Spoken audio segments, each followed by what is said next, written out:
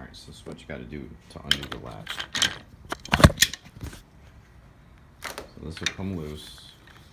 Put a bunch of slack in the line like this. Right? Pull this out.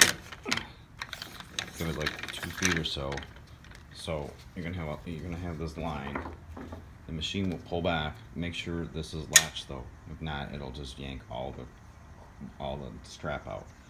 So when this launches back, the weight of the machine will pull back on it. So don't power slam it, because if not, it's gonna put all the tension, and this might snap. It's fairly easy. And then obviously this will be attached to this.